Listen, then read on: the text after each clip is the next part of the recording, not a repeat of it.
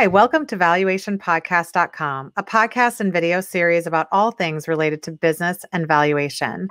My name is Melissa Gragg, and I provide online valuation services for mediation and litigation based in St. Louis, Missouri. Today, we're actually going to discuss a buyer's perspective and risk factors in business valuations with Danto. He has over 30 years of experience with startup companies, entrepreneurial companies, as well as expertise in the acquisition, valuation, and divestiture of business interests. He has served as a representative for a multitude of engagements. He has experience working with lenders, private equity groups, and individual purchasers or buyers. And he served on a variety of boards, including the alumni board of the Graduate School of Business at Rice University. He is also a full-time professor at Rice University, and he's a member of the NACVA, which I am also a member of. So welcome, Al. You're very passionate about Rice University, and you are a professor. I'm even supporting the college too. Yeah, woohoo! So I think about the entrepreneurship program. Yeah, so Rice is a small university in Houston, right?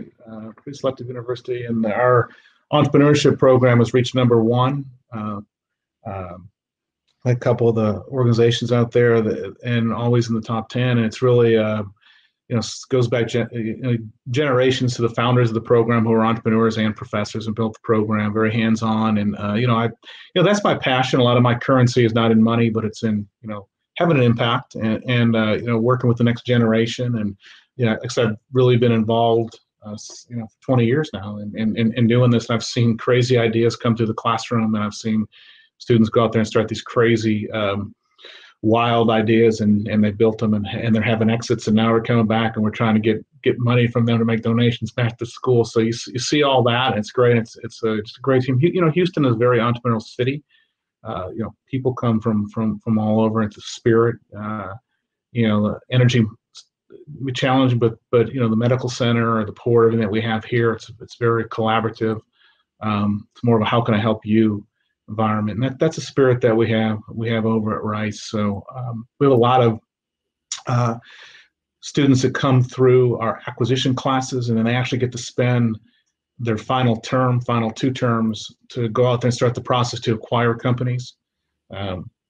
We have a lot of success around that. We have a lot of alums that'll put up some capital. We have connections to private equity and those groups that we have. So, that's a passion. And then again, like I shared with you, our exit advisor is really just helping through the process. My partner, Gary Cooper, is a CVA. We actually met it sitting in the back of a continuing education, commiserating about this stuff.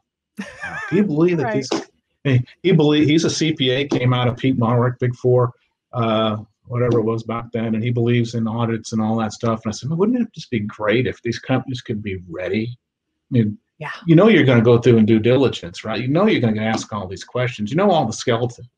Why not just prepare and be ready ahead of time? So, we form forces on that, and that's kind of what we do. But we're boutique, and we work, hand in hand. So, but I think if people have questions about this process, if they are interested maybe in selling their company, but they don't know, they're a little concerned, or maybe more concerned after our presentation, but they can reach out directly to you. And, and I think it's great that you're kind of helping young people, because I don't think we have enough young people getting into this space. And, it is kind of exciting and interesting, and helps business owners, I think, in a lot of respect. But they can call you.